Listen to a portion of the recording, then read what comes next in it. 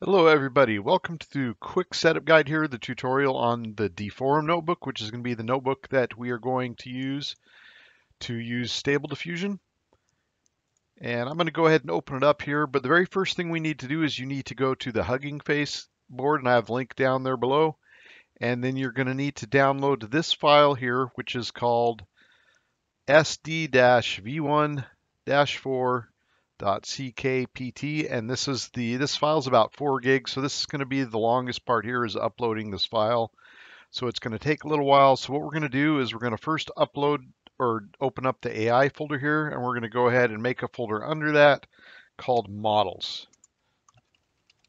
Okay, now for this section, you might need to also make the AI folder if you don't have it, but I'm here correcting a mistake my idiot past self did, so I used my briefcase, came back here in time to fix this. So when you make this models folder, make it with a lowercase m, not an uppercase M like I did there, and you will see why later.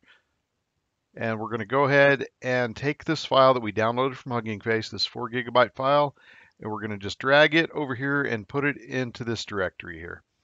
And this is going to take a while. You see mine, it's going to take 2 hours, 1 hour. It's going to take a little while, so I'll come back after this is uploaded. So when you do this, go ahead and leave this window open too, because it will stop the upload if you exit the window. So I'm going to go ahead and upload this, and I'll come back and check when it's finished uploading. Okay, and about 2 hours later, it looks like it is just about finished uploading. So this will be a fresh run for me too on this account. So this is going to look exactly like yours should after you've set up your Google Colab account and you get this uploaded. I've already got the notebook installed here, the Deforum, so I'm going to run it just as soon as this is done here. Okay, our upload is done. It is showtime. So now that this upload is done, and again, I put that under AI models, and there it is, the SDV14. Now I'm going to go ahead and open my copy here of the notebook. Now, the other thing too I do when I get a new notebook, I'll always save an extra copy of it, and then I'll keep one of them that I have never used. This is just basically the exact way that I got it when I downloaded it. So there's that. So I'm going to go ahead and keep that copy of the copy. Actually, I'll keep the copy. So the copy of copy will be the one we use. So this is exactly how the notebook looks when it is brand new. And all we've done is upload that file. So I'm going to go ahead and start running everything here first. Let me go ahead and minimize these first just to kind of show you. So under each of these arrows, there's a whole lot of different sections that we run. And always, anytime you're running a Google Colab notebook, you usually want to start from the top down. And you can just run these, but I usually don't do that. I'll usually open them up to see what everything is. And it's a good idea to kind of get used to that. So I'm going to go ahead and run it from the top here.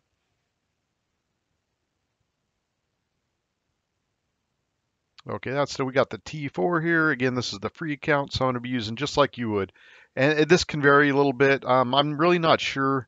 I think you might be able to get the P100 on the free. I'm not sure about that, but this is basically the GPU, the processor you're assigned.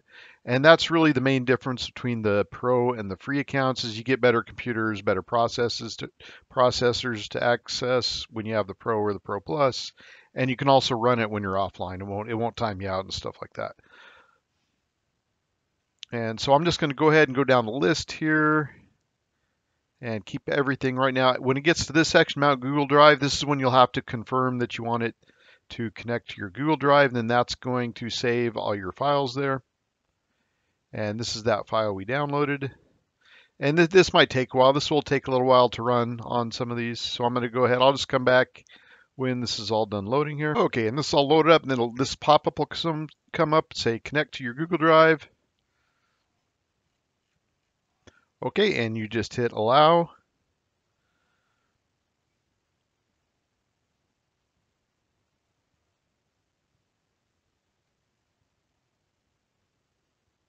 Okay, and that's running. Then we're going to the next section here. Just hit run again.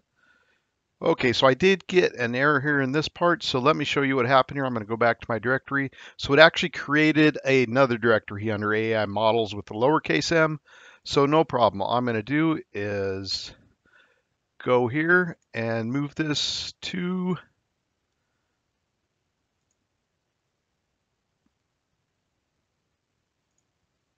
so that's okay, no problem. I'm just going to go over here and move this over here now. Okay, and so it created a new directory, so you could start off, I guess, just with that lowercase directory. Let's go ahead and run it again.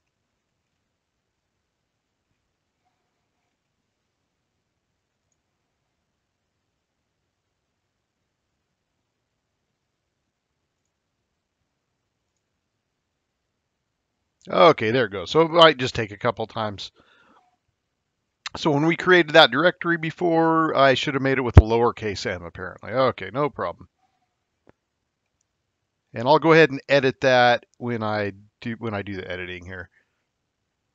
It'll be like it never happened.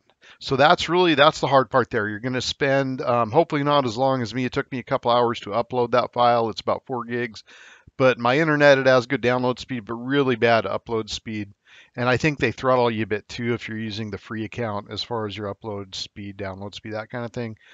But once you have that model loaded, so go ahead and I'm going to go ahead and wipe this directory that I created that says models with the uppercase. And now I have my model in the correct place here with the lowercase m.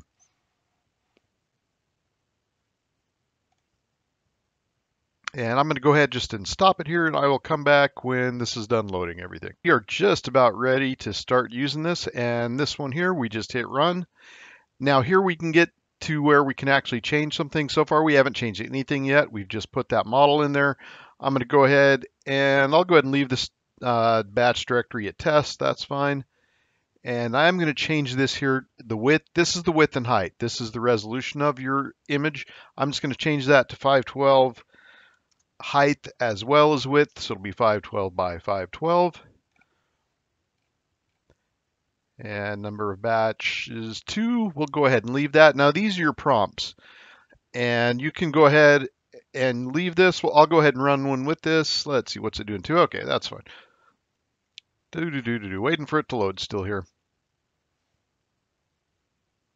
This is actually going to be the first time I've run this on the free account, so it'll be nice to kind of see what the challenges are with this one. I don't think there will be.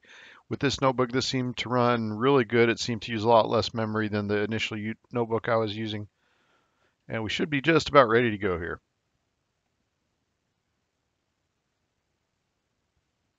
Okay, looks like it's downloaded some more stuff. I'm going to go ahead and pause it. Okay, it's just about done. I'll go ahead and pause it and check back when all this stuff is done downloading, which looks like it shouldn't take too long here. Take long at all. That just took a couple of minutes here. Downloading's a lot faster, 1 minute. Okay, so I'm going to go ahead now. And like I said, I just changed this 512 to 512. And everything else is the same as the default. I'll go ahead and run this, and it should show us a couple of images here from the default prompt. There we hit run. Let's hit run here on the prompt, and it's a beautiful forest by Asher Brown around trending on ArtStation. And there we go. And it's going to take 80 steps right now to render. And I'm going to do another video right after this that's going to go over all of these settings. I'm going to do a test later, but I'm going to do it on my Google Pro account just so I can render faster and everything. But we'll do a couple prompts here after this.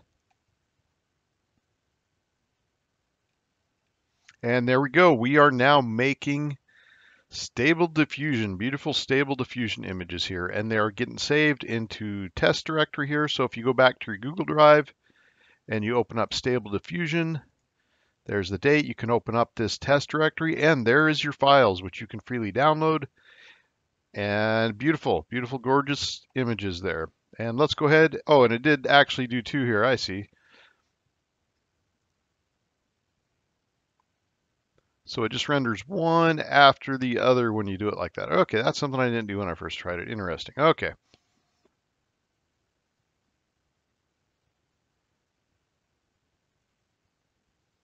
So because there's a number here on this third prompt, it's not going to run that.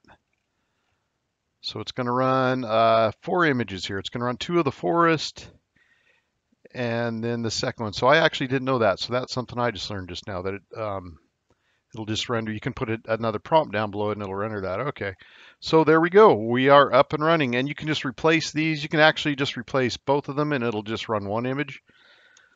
So just to show you that, and just also to show you how easy it is to make prompts. You can get really complicated and cool prompts, but with StableDiffusion, it doesn't really need to be that complicated. You can just, I'm going to have my prompt is art. That's it, one word. We're going to run some art here and see what it does.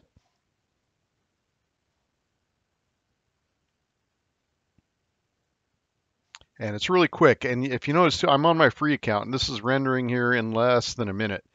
This is actually a bit faster than I get even on my Pro Plus account on Disco Diffusion. It's doing 3.4 iterations a second. That's pretty good.